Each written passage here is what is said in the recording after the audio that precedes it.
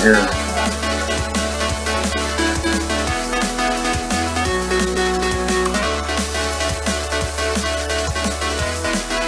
All right, welcome everybody to the Owl's Nest Barbecue Show. Big show tonight. Stay tuned. Big show tonight. We are brought to you by Michelin Tires. That's right, Michelin Tires. And we're brought to you by Butcher Barbecue and all the great products from David Bosca and the Butcher Barbecue family. Rubs, grilling butters, injections, more rubs, and of course we're brought to you by the Green Mountain Grill, available now at the Owl's Nest Barbecue Supply Store in Ottawa.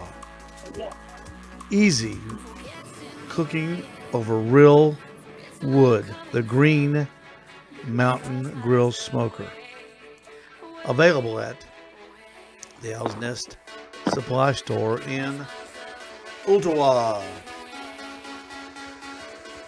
I got a big surprise for our next guest going to be coming up. And don't forget, everybody, we're brought to you by our broadcast partner as well,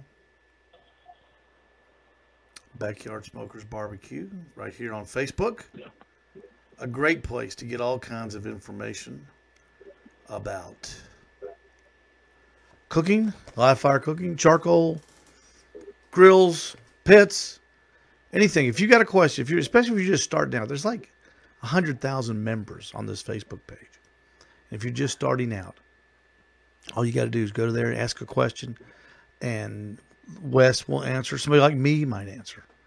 Anybody with a little expertise will be there for you. The Backyard Smokers Barbecue Facebook page. And back home, monitoring the chat, I think, is my buddy Jeff Maxwell. Jeff works for Home Depot, and he has to make sales calls. And sometimes he gets them late, and sometimes he can't get back.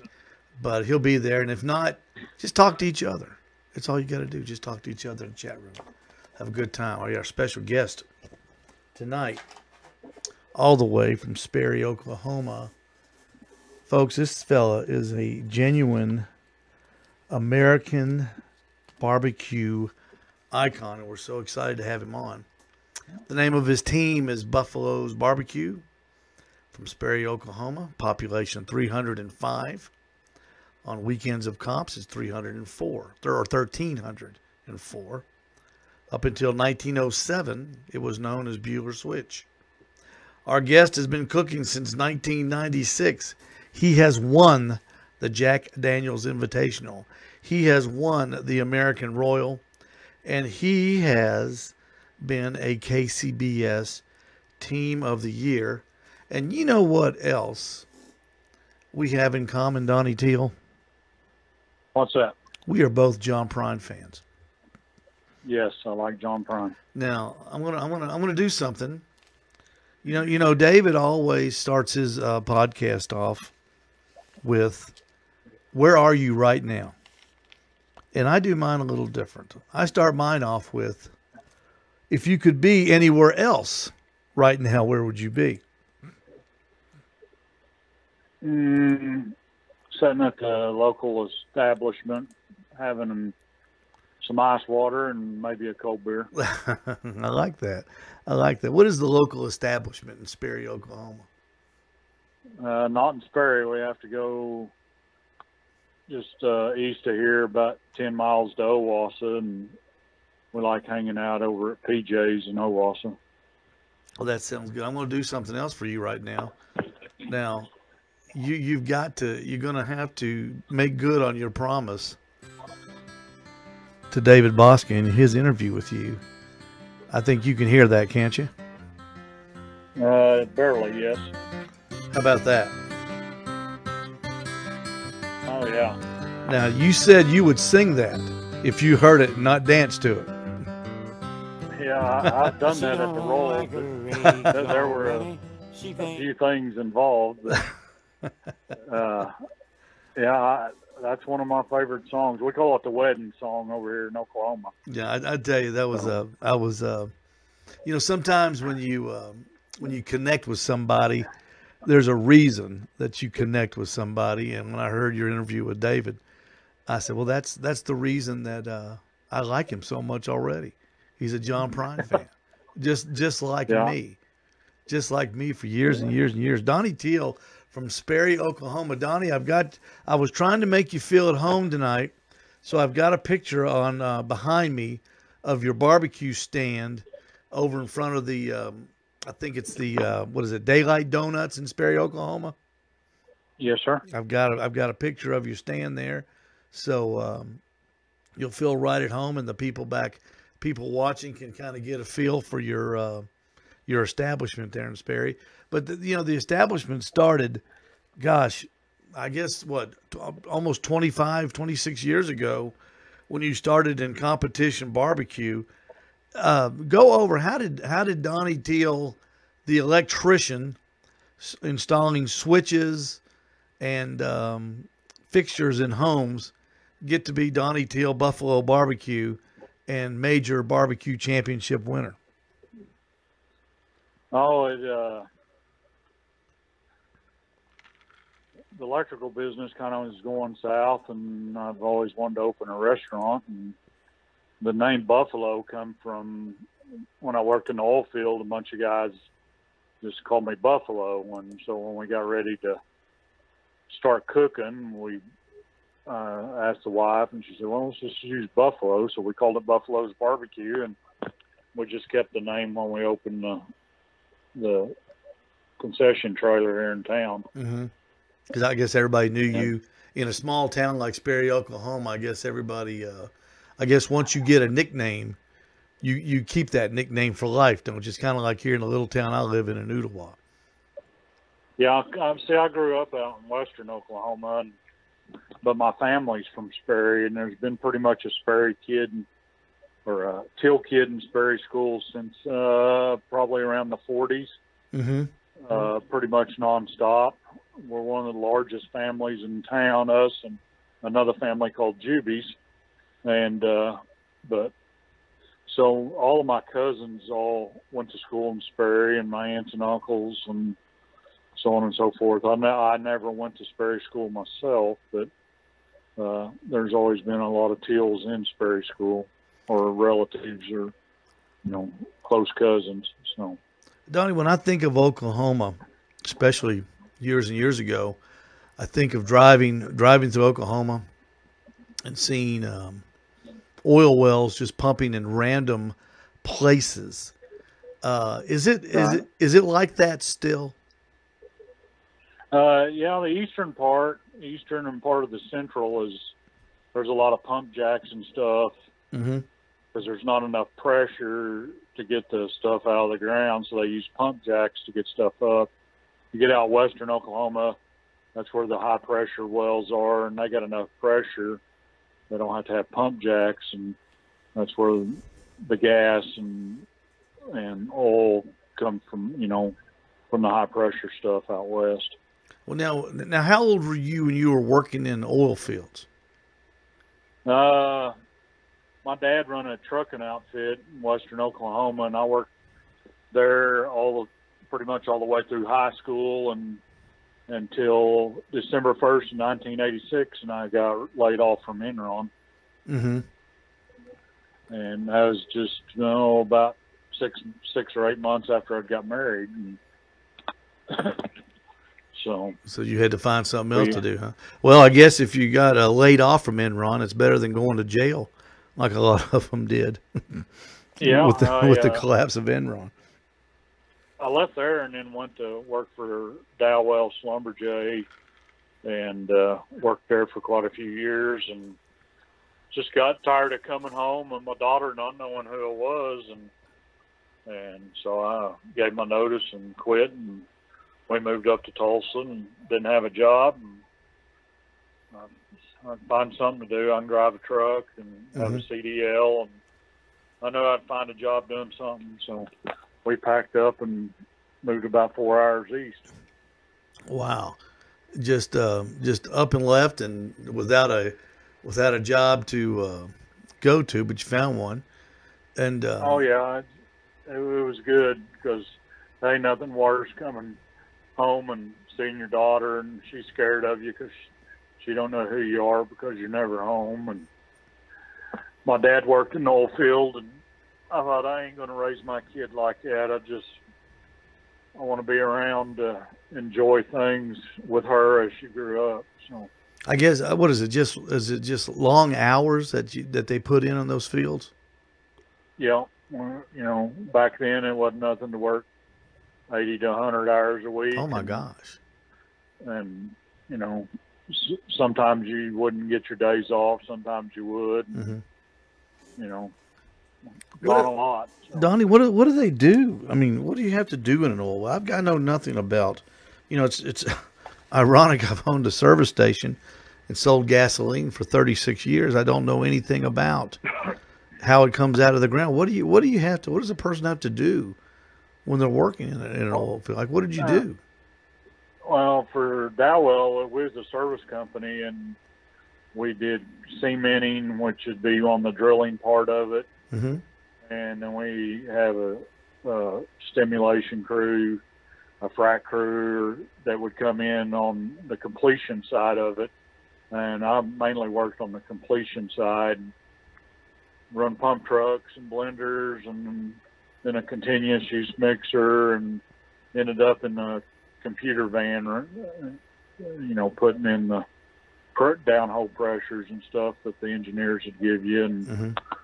stuff like that. So but you'd go in and frack a well, and you'd pump a gel down it, a slick gel, and then you'd pump sand or bauxite or something in behind it, depending on the downhole pressures of which you'd have to use, and that would create a fracture, and that sand would go in there and crack that open further, and then that would get the gas and stuff to come out. So, and when it comes out of the ground, where's the tank or the barrel? Where does it sit that it goes into? Because I always see those big pumpers, those jacks going up and down, up and down, up and down. But I know the oil's got to come out of the ground somewhere. But where does it go when it? How does it? Is there a lot of them are tied into these other wells? Are tied in. Everything's tied into tank batteries and separators and stuff like that. Yeah. But it'll go. After a frac job, they'll put a frac tank out there, and I lay this flowback iron out there, which is really, really thick stuff and heavy, and it'll go in there, and you'll have a flowback hand out there, and he'll check and every hour and see how much you're getting back. But eventually, when it gets on the production side, it'll go into tank batteries. Then you got pumpers that come around and they'll check the water, how much water it's producing a day, and how much oil. And you go to the gas meter house and see how much gas it's produced. And so, well, no wonder it's 18 to 20 hours a day, because it sounds like there's a whole lot to do during the day. Oh yeah, getting that stuff clean out of the ground. It's like building a cake. Everything's got its. You got to start out with the flour and stuff like that. Mm-hmm. So and then add your ingredients, and then the guy comes in on the backside and may frost the cake, and that's kind of what we did. Is on the frac crew side of it. Mm-hmm. So you were working in the wells, moved to Tulsa, drove a truck, became an electrician, and then you learned about something called barbecue. I worked at a meat plant for a few years too, where we processed a custom beef plant and sold retail. And oh my goodness!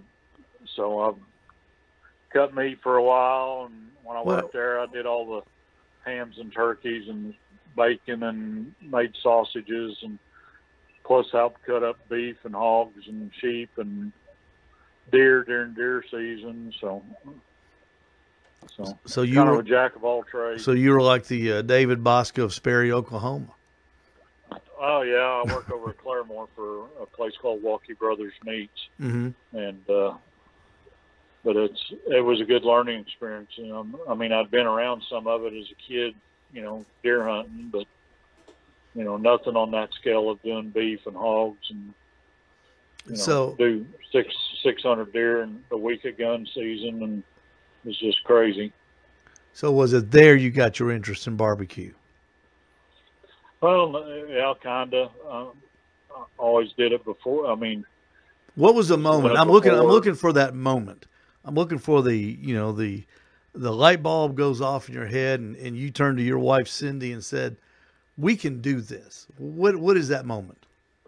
Well, I had some friends that lived here in Sperry too, and he owned a restaurant in Skytook. His name was Mike McMillan of Max Barbecue, and Mike was one of the early guys in the '80s, late '80s and early '90s, and Mike and Vicky go around and all their kids, and there's 2 girls, and go to contests, and I always wondered. I thought, man, how does he know about where all these contests are, and so on and so forth. And so I caught him one day down at the local store, and I asked him. I said, "Hey, how do you know where to go, and what town these things are in?" And so he told me how to become a member of KCBS, and you'd get a little paper, and we called it the bull sheet. Mm-hmm. And that little paper turned into a bigger paper, and so on and so forth.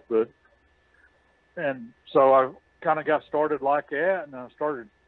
Got my cousins. We built a homemade offset cooker, and we kind of just started there and going to contests. And we did one contest in '95, and then we kind of started KCBS in '96, and just kind of went from there. Now KCBS, I guess in '96 was kind of, I wouldn't say it wasn't in its infancy, but it was certainly, I'm sure, different than it is now, isn't it? Oh yeah. I mean, things were a lot different. I mean, there was a lot more tents, a lot less motorhomes, toy haulers. I mean, it was more of a tent deal. You go put up a tent, and easy up. A lot of people back then had these pipe tents that you put together and put the gray tarps across the top, and and that's how we started. And, I go to my first cook-off, and we whip in there, and and you see all these people you read about in the bull sheet, and you're looking around, and you think, man, I just don't want to come in last. That's my whole objective, is not to come in dead last. And I think there was like 30-some teams there, and we finished, I think, right in the middle of the pack, 16 to 18. And I thought, this ain't bad. We didn't get no calls or nothing, but I thought, we could do okay. And we went to their second cook-off, and we get 3 calls, bomb chicken, or we'd won the whole deal. Wow! And so, it's your second cook-off. Yeah, we got a first place rib, and we got a call on pork and a call on brisket, and didn't get no chicken call, and thought, man, we're really hooked now. They called our name, and I just stood there, and the wife elbows me and goes, "Hey, that's us." Go up there and get your award. And so, but it's met a lot of great people over the years, and a lot of people always said, I think Mike Davis used to say, he goes, "It's like a big family reunion, but you get to pick your family." And yeah, that's kind of what it is. Donnie, you're one of those guys that connect the old with the new. And what was a contest? What was the timetable of a KCBS contest back in 1995 and '96? Was it like it was today, where everybody came in Friday nights, or what was it like? Yeah, not everybody shows up at Thursday evening or early Friday morning, and back then it was more 3 or 4 or 5 and 6 in the evening, and show up and set up, and because back then all the cooks meetings were pretty much 8 o'clock at night. So, but people come in, and I mean, just pretty much the same, other than people don't get there as early as they do nowadays. And of course, entry fees were a lot cheaper, but the prize money wasn't near as much as it is nowadays either. And it was a lot cheaper to cook, because back then most people were, if you was cooking a choice brisket or a prime brisket, you were cutting a fat hog in the butt. And, most time I just go to the store and find what you can find. And, I got second in the chest-to-chest cook-off in Great Bend, Kansas with a 20-pound select. Second place, and talk about chicken a little bit. Didn't inject like you do nowadays. It was more of a rub and go type deal. And talk about chicken, because I know I was listening to an interview with Ray Lempe one time, and I know you know Ray, and he said one of his first, I think he said his first win at a barbecue contest was in Turkey. Now, could you cook? Yeah. And I guess back then, you could cook turkey as in, was it a poultry division? I've heard stories about that. That was before me. When I started, it was chicken or Cornish game hens. Back was my first deal with it, but they had other categories and stuff, and but pretty much back in the 90s, it was still kind of a thigh deal, but the breast was more of a thing. Everybody was trying to do breast. I know one team to this day, the only time he's ever cooked dark meat is when he has to go to the jack. The rest of the time he cooks breast. And they're very good at it, but it's just, that breast deal's a whole different dog, trying to keep it moist and not dry out. Yeah, because that's, I know I can't do it. What was, did you cook chicken thighs then like they're cooked now in the butter? Is that something that's been with us a long time, or did you do it differently? I've probably been doing it since '98 in the butter. When I had my Oklahoma Joe, I had what I called a choke, and it was just a door at the back at the firebox.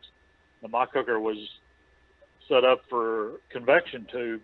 Well, I didn't like that convection tube because it's just real dirty smoke. I never could, and you'd have to build a fire to burn down the forest to get it hot enough. And so I pulled the tube out of mine and just had a hole. And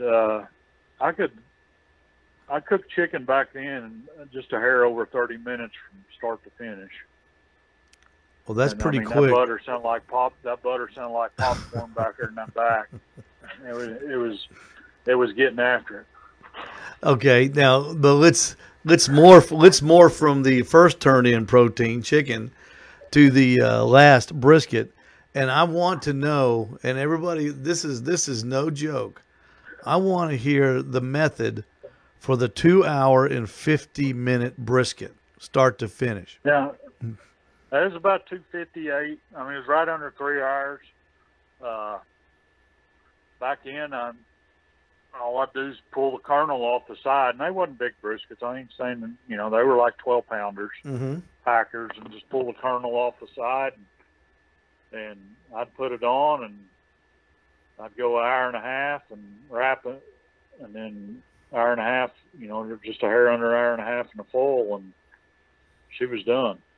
So what temperature did you wrap it at after an hour and a half? I always went off color. I'm a color guy instead of poking it. Okay. So when you wrapped it, did you put anything in it? Any broth or anything? Yeah. I always put a little broth or something in there. Back then, the big thing was Bordelais. We put Bordelais in the full, and we got this Bordelais out of California, and a lot of people know it today as Head Country Marinade. I don't know if it's I don't think it's an actual recipe. I'm not positive, but I think they've tried to knock it off. I don't know if they actually bought the recipe. I don't know all the details on that. But yeah, I'd run that Joe at 300, but depending on how I'd run that choke, is I could set stuff in the back and cool my front off, or I'd close the choke and equal the temperature out in my pit. And so that choke and me were very good friends because I learned how to use that choke and would get things rocking and rolling pretty good. Because that's incredible. I've never heard of anybody cooking a brisket. Was that your regular method? I mean, contest after contest was. Yeah, I did that for a long time, but my brisket scores were always good, but my pork couldn't stand the heat. Mm-hmm. And I'd always bomb on pork, so I kind of slowed down the brisket where I could be more even across the board on my scores, because I don't know how many times that pork had knocked me out of a grand or a reserve, and so I just slowed it down and tried to keep my brisket the same. My brisket scores would fall off a little bit, but I'd still place a little bit. My pork scores came up, and which equal walking to the stage at the end instead of 3 or 4 holes before that. So yeah, that was what it was about. A 2 hour and 58-minute brisket. You think you could still do it today? Oh yeah, No problem. It's a little be harder on the Jambo, but I mean, if I still had that Joe, me and that Joe, we went a lot of miles together and won a lot of contests. Done well with the Jambo too. But and of course, your buddy. I like my paint a little better on my Jambo than I do my Joe. I can imagine. So. Of course, your buddy Joe Davidson just elected to the Barbecue Hall of Fame, and that's a huge deal. Yeah, that's a huge deal. But there's a lot of rules for KCBS are rules because of Joe. So, like what? Quiet time is one of them. Tell me that story. Joe was notorious for very loud radio speakers, and he was one of them. It was late at night. You'd ask him to turn it down, he'd just turn it up. So, yeah, Joe, there's some of them rules in there for Joe. Joe rules. Somebody was talking about him in an interview I heard about Joe Davidson, and I think it was Ray Lampy said when he came, that you knew where the party was going to be that night. Yeah. It's still that way today. He's a little slower, but he still gets her done. So yeah, Joe, he liked to party. Well, there's a lot of them that like the party. I know. What you were on the KCBS board of directors, I think, from 2000 to 2004. Is that correct? Yes, sir. What changes? To me, I think a lot of things changed in the early 2000s. Of course, I was not even aware that there was such a thing as a barbecue contest back then. But what things changed while you were on the board? What did you maybe implement, or what did you push, or what did you vote for by your fellow board members that y'all tried to change some things?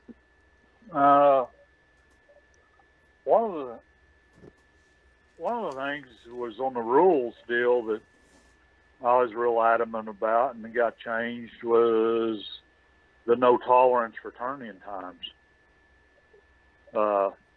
We had 2 or 3 teams here around Tulsa that would, used to it was the rep would say, if I stand out there by the table and I look down the aisle and I can see you coming, we'll take your box. Mm-hmm.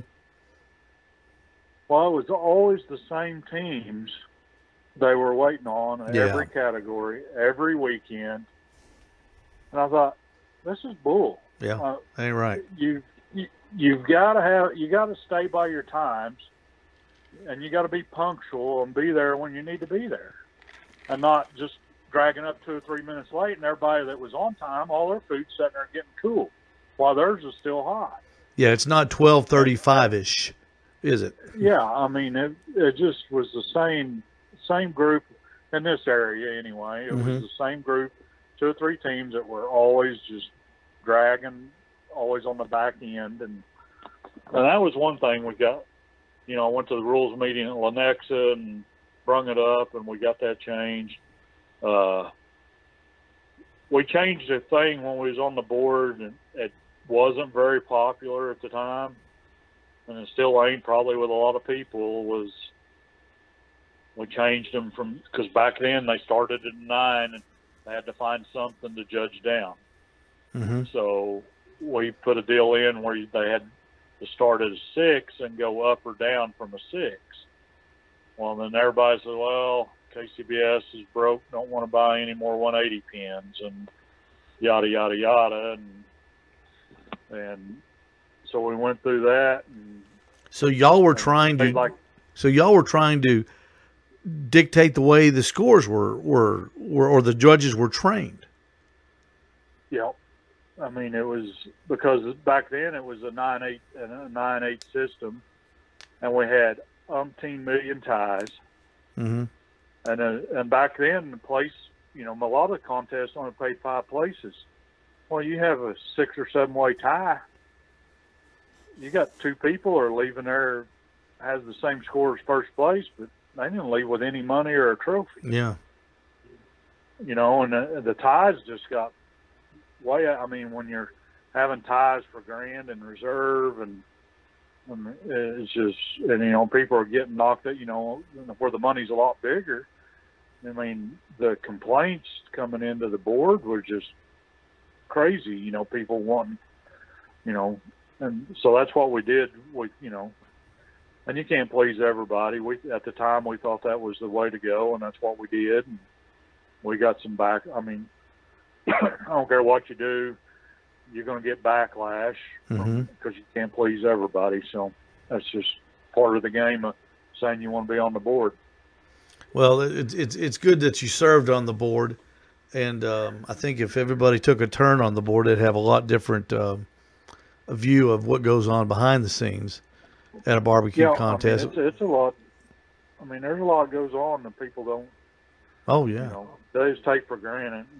And there's a lot more to it. There ain't nobody there, I don't think, that just want to flip it upside down. But I mean, everybody's got, with that many board members, you got lots of different opinions. So. All right, Donnie. Now we're cooking contest. I guess you're staying mostly where, Oklahoma, a little bit of Texas, Missouri, maybe around in that area. Yeah.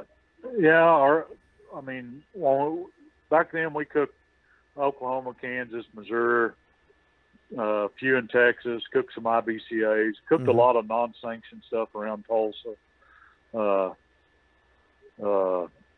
That was about it for several years, just mainly them areas. Yeah. Okay. Now let's roll. You're cooking.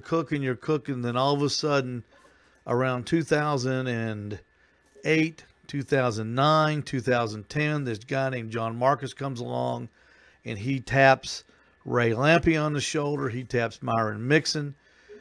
He's tapping people, and he's got Chris Lilly in his stable, and he's doing these barbecue all-star series that don't do that great, but he comes back with another series of barbecue competitions, and then all of a sudden, bam,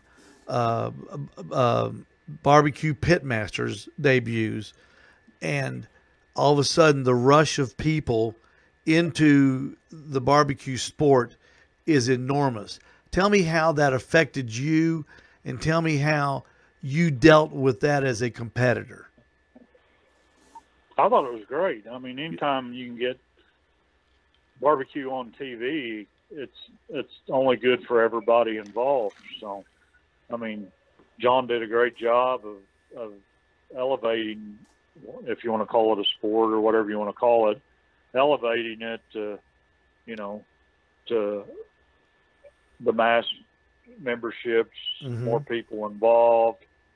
I mean, the TV deal is, it's just crazy how it exploded and people got into the barbecue scene, and a lot of people's, made it their life now too. So, so that's all good. Yeah, but did you see an increase when you went to contest? Were you amazed at the new faces you were seeing, the new rigs that you were seeing, and all of a sudden the Wagyu briskets? Tell me about when the Wagyu brisket showed up on the scene. Well, I was probably one of the later ones to ever try them. Just I was always too tight to buy them. So, but when you start getting beat by them every weekend, it's either join the kids on the playground or stand over in the corner, and I got tired of getting whipped on, so it was time to get on the playground with the rest of them. It was, you know, a lot of new things. When I first got into barbecue, what I really liked about it, and I still like it.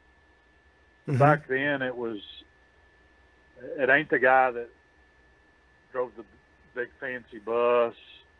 I mean, we had a few people that did back then. It didn't matter what you cooked on, as long as you knew how it cooked.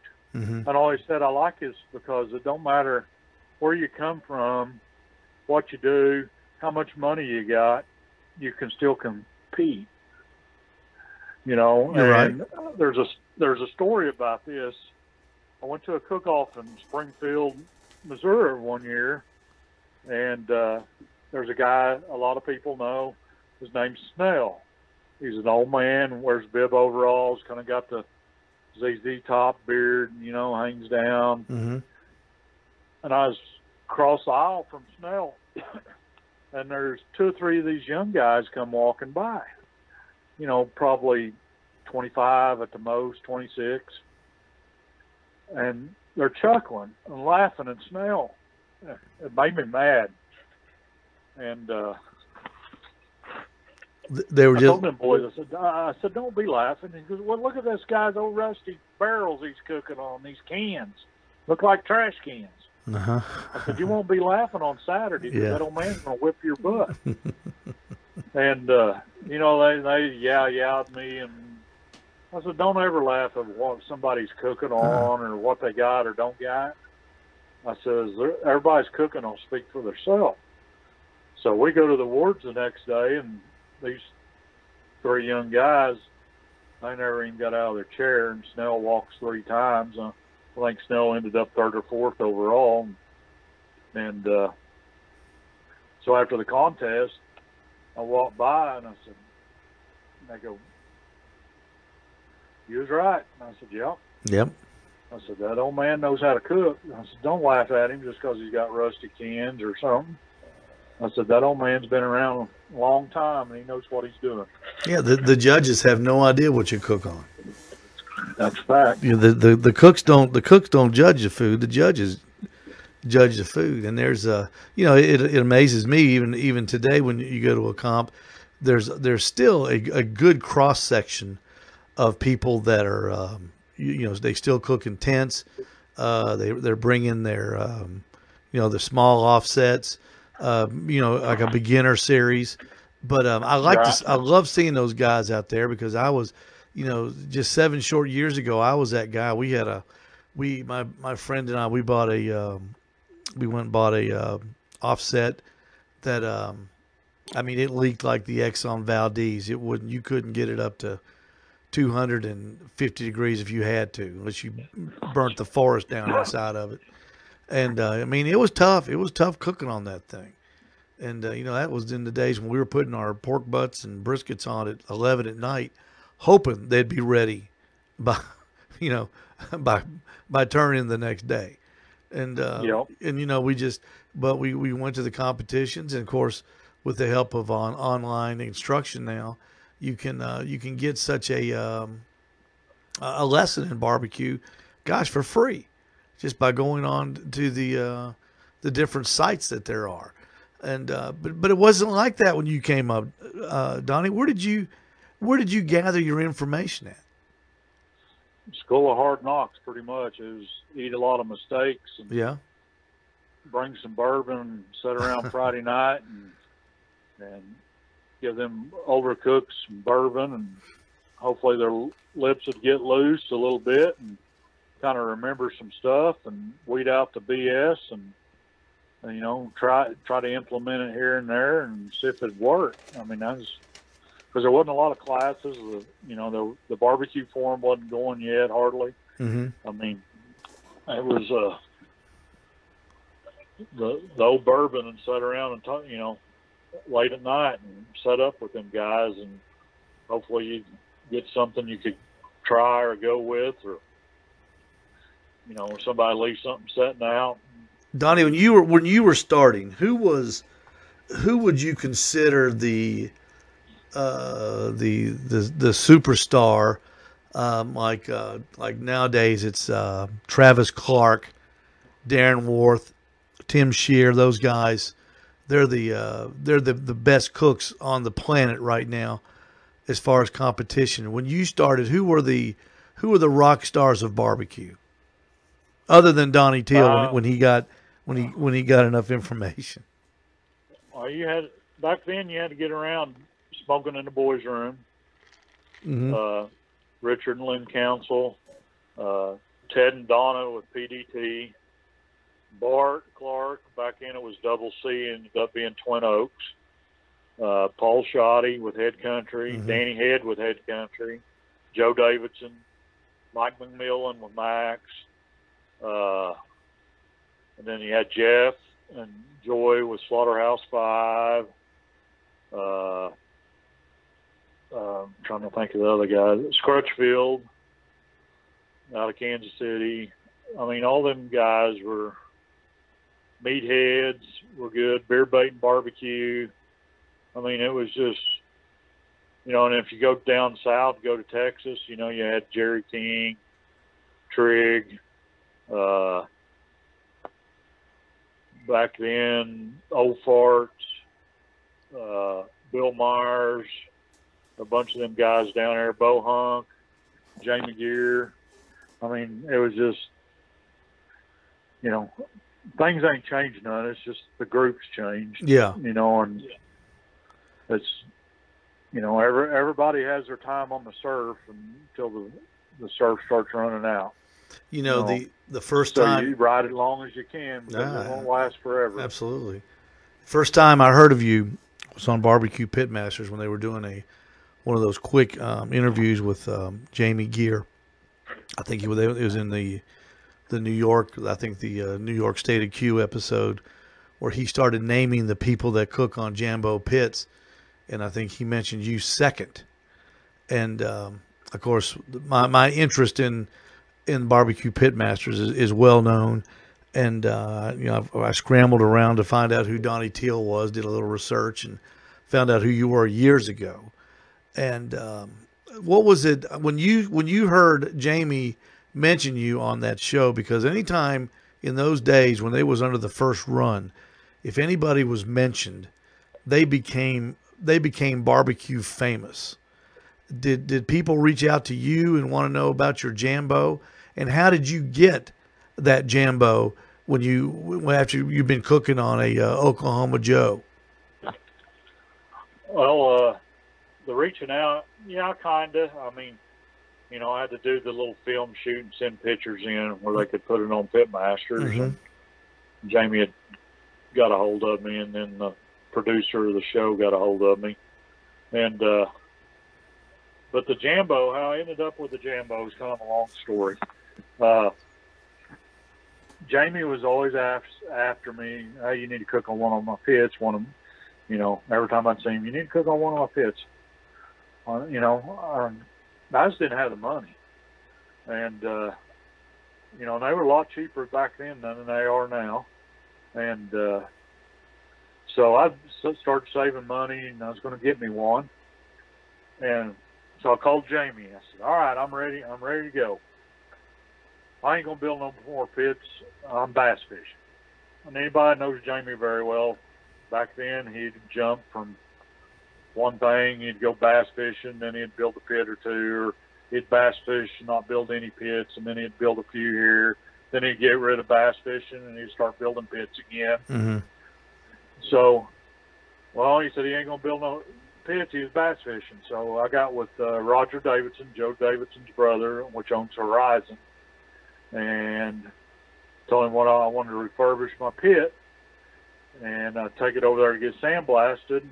I told him I want to pick this trailer up raw, and I hooked it back over here to Sperry with it before it got wet and drew any moisture, and had a paint guy ready to go, and he started putting primer on it.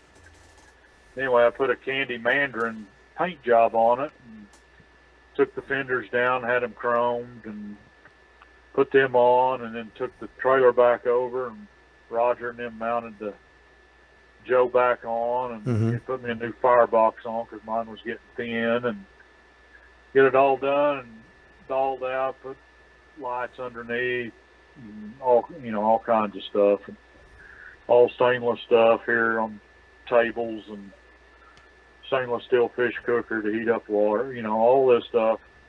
I get it back, and I had it back maybe a month. Jamie calls me, Donny, I'm ready to build a pit. I ain't got no money now. I spent all my money. all getting my Joe redone. So I was teaching a barbecue class, and guy asked me, he goes, I'd like to buy your pit. And I kind of thought to myself, I thought, do I really want to sell that? Because I was on a roll. I was winning a ton. And I thought, this would be my way to get a Jambo.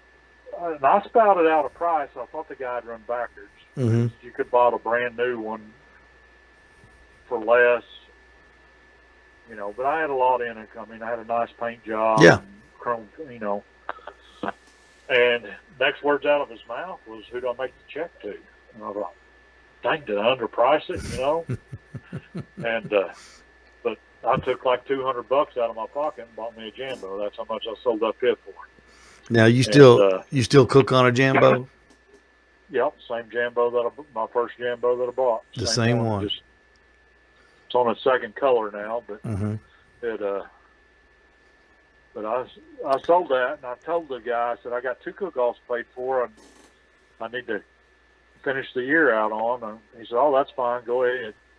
Well, I had $1,000 at the last 2 cook-offs on the pit, and come home Saturday evening, unloaded everything, washed it all up good, and chamoised it, took it over to the guy's house.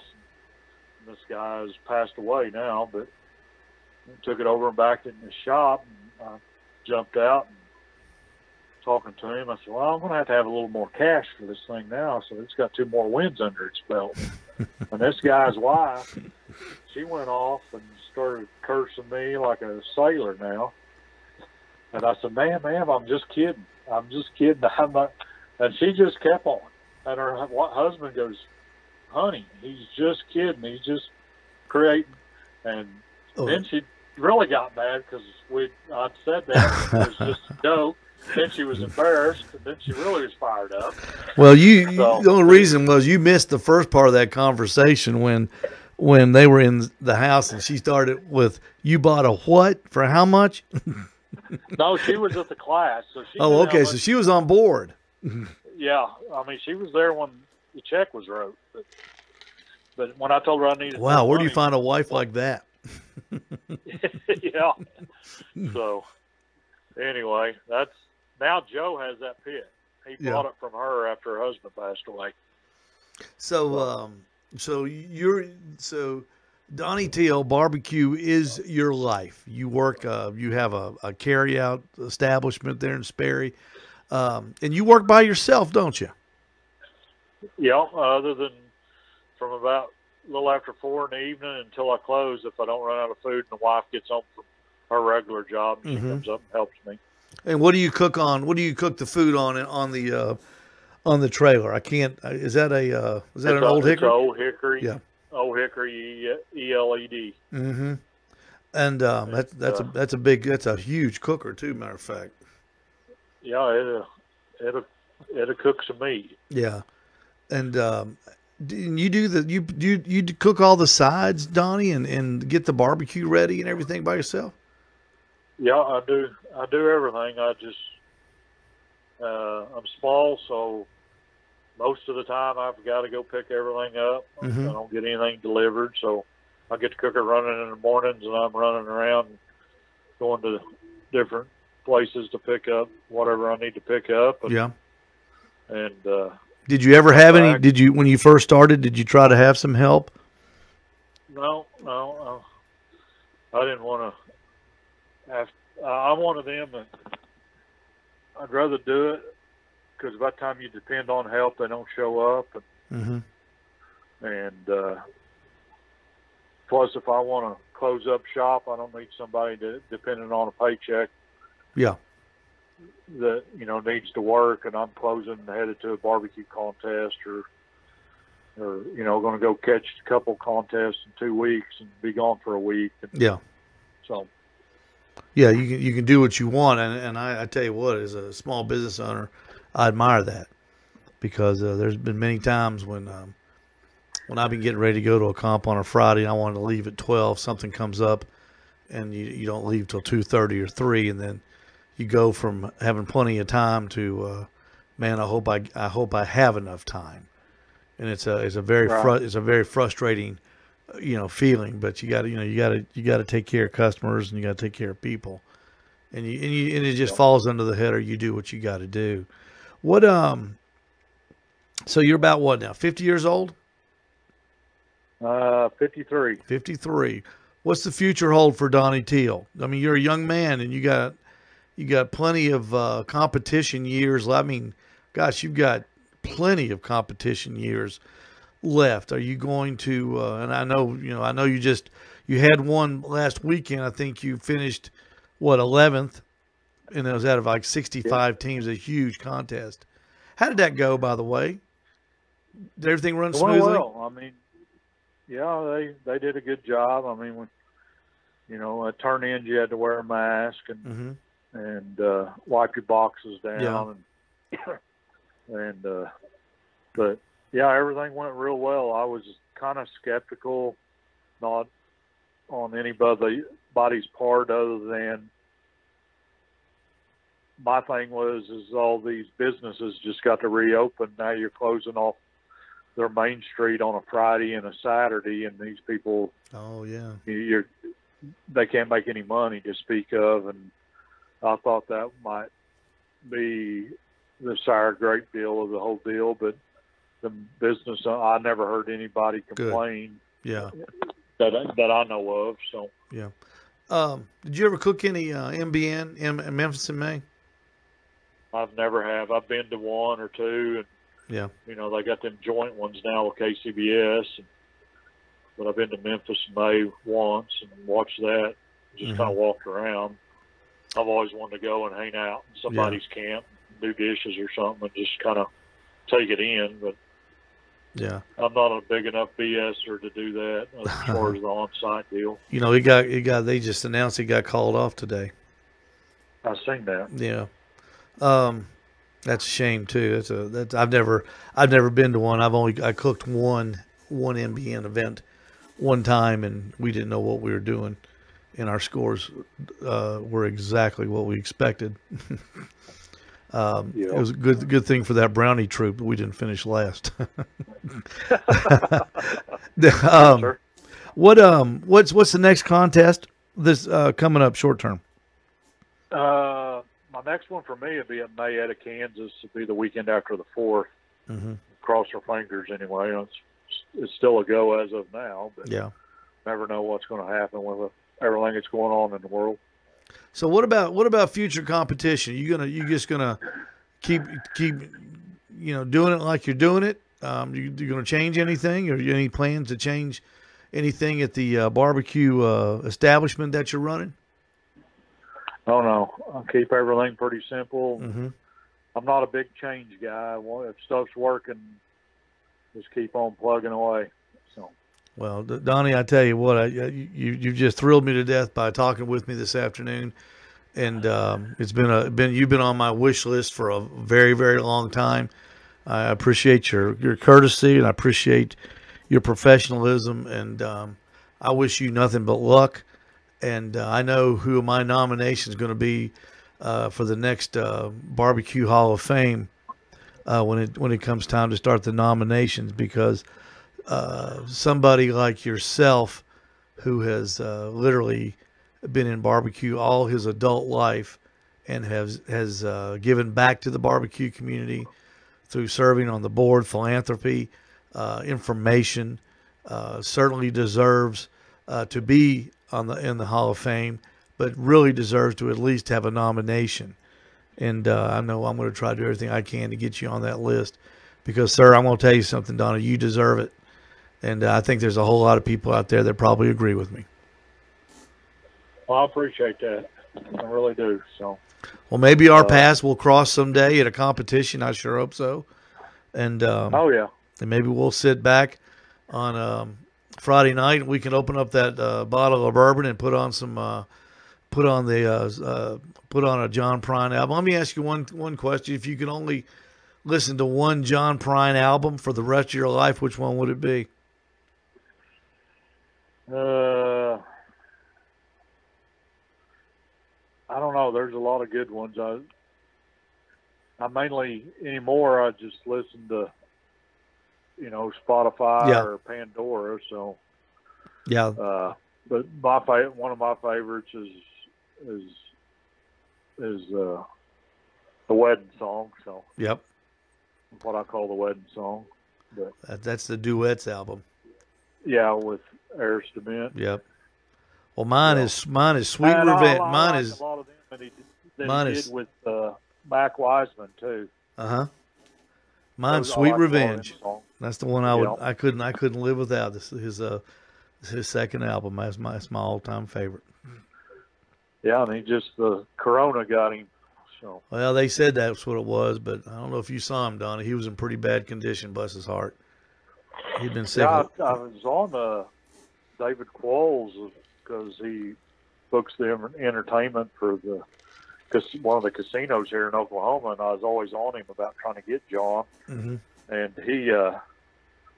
he said after he won them Grammys, his price was really elevated. He said he didn't think he could get him, where they could make any money off the deal. When you start winning Grammys and they start putting you on the CBS Sunday morning news, your stock goes up pretty good. Yeah, that's the Ray Lampy deal there. Yeah.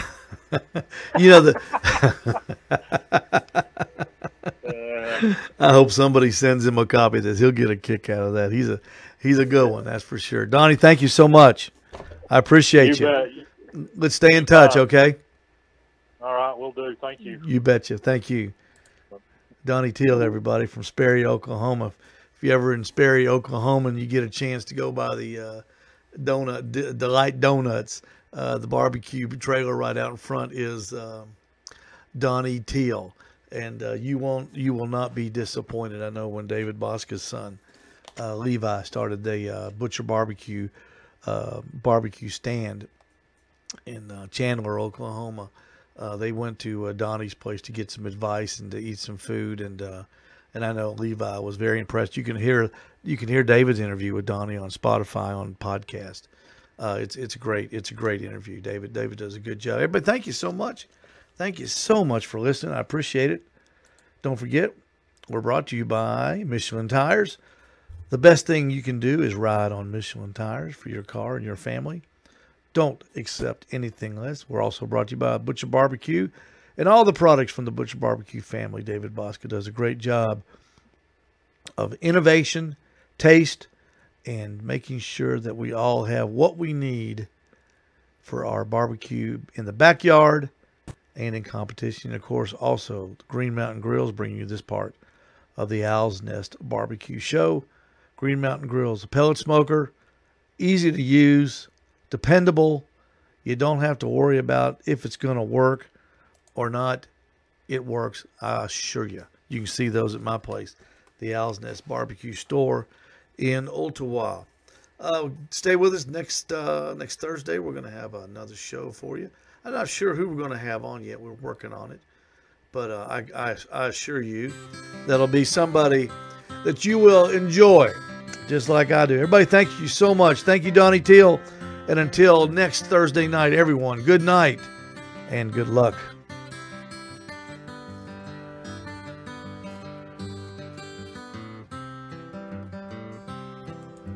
She don't like her eggs all runny.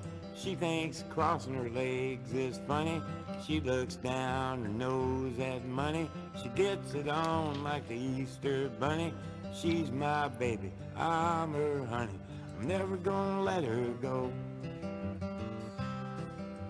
He ain't got laid in a month of Sundays. Caught him once and he was sniffing my undies. He ain't too sharp, but he gets things done. Drinks his beer like it's oxygen. He's my baby, and I'm his honey. Never gonna let him go. In spite spite of ourselves, we'll end up sitting on a rainbow. Against all odds, honey, we're the big door prize. We're gonna spike our noses right off of our faces. There won't be nothing but big old hearts dancing in our eyes.